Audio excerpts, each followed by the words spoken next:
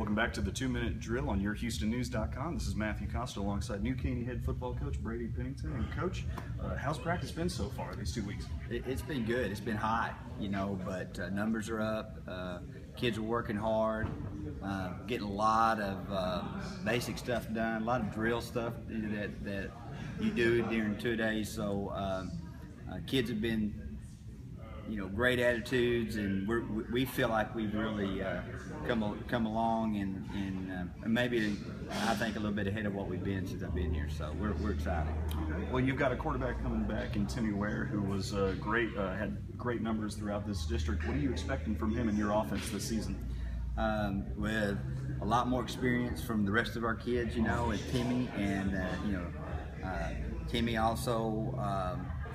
Being more comfortable with the people surrounding him, he ought to have a great year. And got a great tailback in Marte Allison that'll be back in the backfield for him. And with Timmy being a dual threat run and pass guy, and Marte being back there, a great group of receiving kids to throw to. We really feel like he's got a chance to have an outstanding season. Coach, this team in New Caney has looked as one of the surprise teams, one of the teams that could really surprise a few others in 21-5A. What's it going to take to make sure that you push through that final stretch of the season? We're going to have to be consistent. We're going to have to make sure that we're disciplined, that we're not, we can't give the ball up. We're going to be really good in our special teams and just be sound, week in and week out.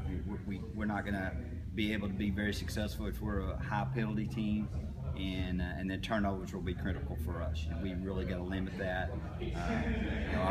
We work really hard on stripping the ball, and we work really hard on taking care of the football. So, all those things got to come into place. And then the last thing, which I think everybody says, we got to stay healthy. If we can do those things and our kids continue to do what they do as far as the work ethic, we'll have a shot to be very competitive.